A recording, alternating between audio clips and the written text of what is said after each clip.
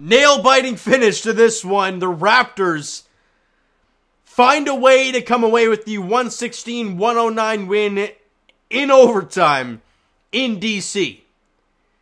With the win, the Raptors get back to within one game of 500. They push the Wizards back one game underneath the Raptors.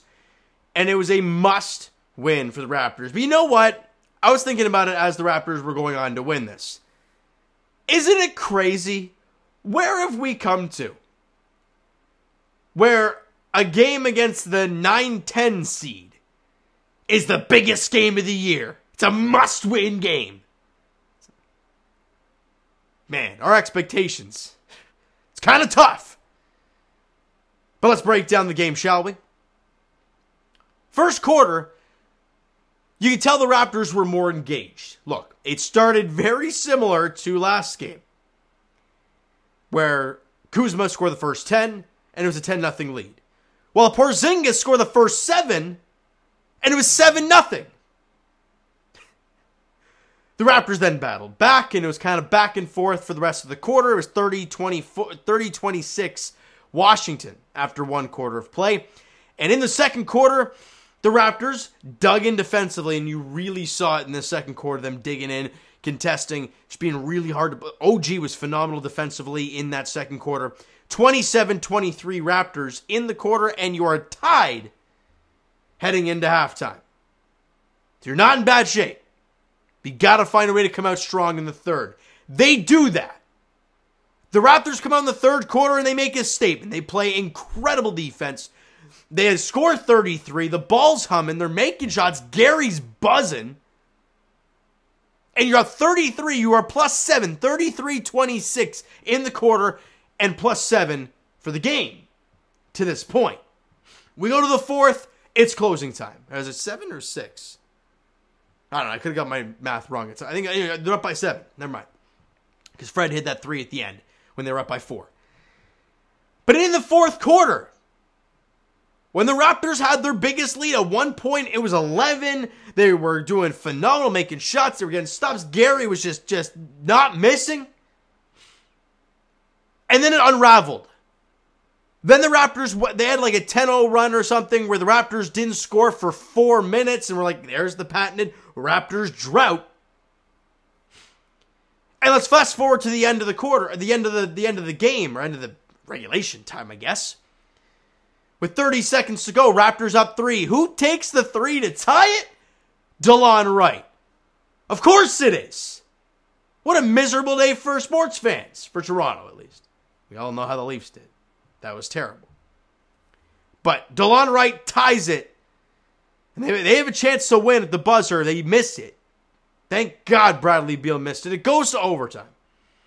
And in overtime, the Raptors actually dominated. And I got a couple plays I want to talk about here. With 1:53 to go, the game is tied at 107. Fred crosses the timeline. All right. And he gives it off to Pascal, who drives. Gets the help Kuzma over. Fred, corner 3, drills it. Big shot putting the Raptors up by 3. We move forward. 49 seconds left. Only up by 1. Gary drives. Scotty gets it. Fred, corner 3, drills it again. Raptors up 4, and that is all she wrote. Look, when I was watching the game, Fred missed some big threes late in regulation to put the game away and all that. And I was ready to harp on him for it. However, there's nothing I can say because he hit 2 massive threes in overtime to propel the Raptors to the 116-109 W in OT. Let's get into these player stats because I want to break down certain guys. Jakob Poeltl got in foul trouble.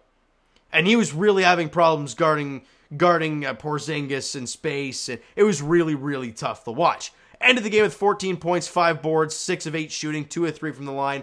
Not a terrible stat line, but again, he only played like not even 30 minutes. He was in foul trouble for a good bit as well, but look at the end of the game.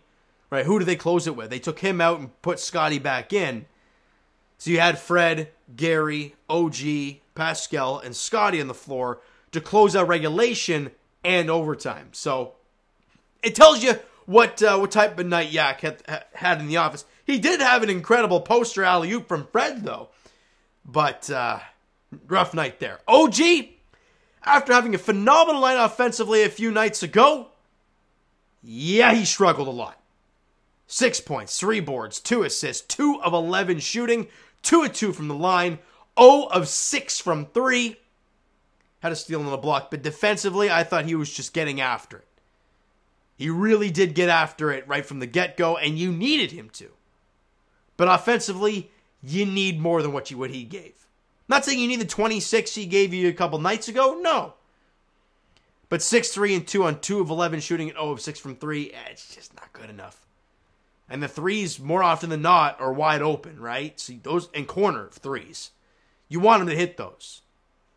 Scotty B, it frustrates me to no end sometimes when he just doesn't look to score. When he does, I mean, how many times recently have we seen him get a guy in the post and then like a little fade jump shot? And he drills it. It's been nice. They said today, I think within 10 feet, he's shooting like 55% from the field on the season, which is great when he shoots it. 12 points, 3 boards, 6 assists, shot 6 of 11 from the field, missed the 1 free throw he took, did not take a 3. However, defensively, he was getting after it. It was a plus 15 while he was on the floor. Scotty recently has just been tough defensively. Really, really tough. And I'm proud of him for it. I really am. Fred VanVleet, 25 points, 4 boards, 10 dimes. Shot 9 of 16 from the field, 1 of 1 from the line, 6 of 11 from 3, 3 steals, 2 blocks, and a plus 10. Look, there's a lot of Fred haters out there. And look, I'm not going to defend the guy because he hasn't been great, especially the last 2 games shooting the ball. Let's be real, all season he hasn't shot the ball well. But tonight, he did. Even though, like I said, he could have made some big shots in regulation, but missed them, but redeemed himself with 2 big-time corner threes set up by, Gary and Scotty on the last one, and then Pascal on the first one. But you got to make those shots, and he did. Pascal Siakam, dude, just did, like Scotty, just did not look to shoot. He really didn't. The length really took him out of it. The Porzingis on the inside, the Gafford on the inside, really took Pascal out of the paint. 15 points, 4 boards, 7 assists, and you're thinking those numbers are bad. Percentage must be terrible. 5 of 10 from the field. 5 of 5 from the line. Only took 1 3, missed it. But had 4 steals. It's a weird game for Pascal Siakam. And Gary, look, we talked about it in the last video, guys. How bench scoring has been awful. It was darn right abysmal in the last game against the Wizards, where Gary put up a season low, was it 4 points or 7 points or something like that? But tonight he rebounded and just carried at points during this game. 26 points, 5 boards, 4 assists, 11 of 18 from the field, missed the 1 free throw, was 4 of 7 from 3, 2 steals in the game. I thought Gary was outstanding. There were a few times where I thought he was heat checking himself with some tough jumpers, but look, when you're dialed in like the way he was today, I'm okay with him taking 1 or 2 of those per game. Really nice night for GT. Team stats, Raptors shot, here we go, 52% from the field, 40% from 3, albeit that's a lot of credit to Fred VanVleet and Gary. Because, let's be honest, Pascal missed his 1 3, Scotty missed his, he didn't take a 3, OG missed all 6, and you shot 40% from 3. Those guys got it done, did Freddie and Gary from distance. 71% from the free throw line, not great. They shot 51% from the field, 58% from 3. It's just not good enough defensively, guys. It really isn't. Allowing these wide open threes. 86% from the free throw line. Actually, I did not write down the possessions because I was too flustered with the Leaf game. Let's be real. But I'm guessing with them shooting, a much better percentage from 3 or a similar percentage from the field, and they lost by 7. I'm guessing we won the battle on the glass. Or actually we were only +1. 10-9 on the offensive glass, but extra shots.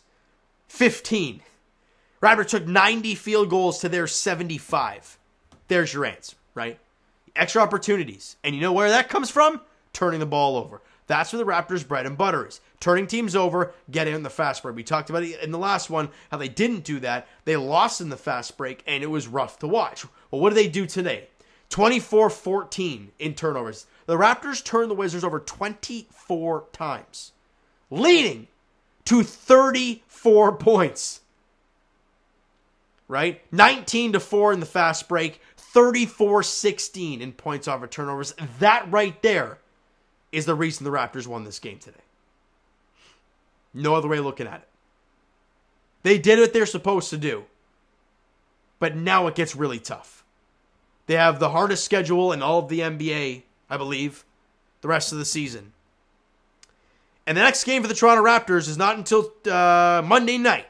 It's a 9 p.m. tip-off in Denver, taking on the Nuggets, who are 45-19. They've won 3 straight. They're 8-2 in their last 10. And oh yeah, by the way, they're second in the entire NBA. They're first in the Western Conference. Now I can sit here and say, well, the Raptors go in there, they win. It's a statement game. Look, we are 3/4 of the way done this season. We know what the Raptors are. If they find a way to beat Denver, it ain't no statement game. It's a game that the Raptors need to find a way to win to get back to 500 because they're back 1 game under. And if this team wants any thought of having home play-in games, you got to get on a roll fast. But you barely squeaked out a game tonight by 7 in overtime to the 10th seeded Wizards, where you turn them over an absolute ton. You think that's going to happen against Denver? Probably not. So we'll see what happens. I'm hoping I'm wrong. I'm hoping the Raptors just play some phenomenal basketball and just find a way to win that game. It'd be a hell of a start to that West Coast swing, wouldn't it? All right? So you know what, guys? That is going to do it for this one. If you enjoyed the video and the game today. Because I'm so used to thinking about this Leaf game. It's just painful. Hit that like button if you guys enjoyed it. Hit the subscribe button. You guys not already, comment down below your thoughts on the video, thoughts on the game. Would you like, would you not like from today's game? For the Toronto Raptors, the Twitter and Instagram links are down below, so follow up, send me a DM. You guys do all that great stuff. The Discord link is down below as well. The all-new TikTok link is down below as well. All right, so follow up there if you guys have not done so already, and I will talk to you guys, Jay's Edition, on Wednesday, wrapping up this past week's ball games, including today's 18-5 crazy game, where they scored, 10 runs without having it out recorded. Just insane stuff today for the Jay Spring training. But we'll talk about that on Wednesday. For the Toronto Maple Leafs, whatever's going on there. They play the Devils on Tuesday, 7 o'clock in Jersey. We'll see what happens. And as for the Raptors, they're back in action on Monday in Denver, taking on the Nuggets, 9 p.m. tip-off. We'll see what happens there. All right, so thank you guys so much for listening and watching. I hope you enjoyed the video and the game today. We'll talk to you guys then.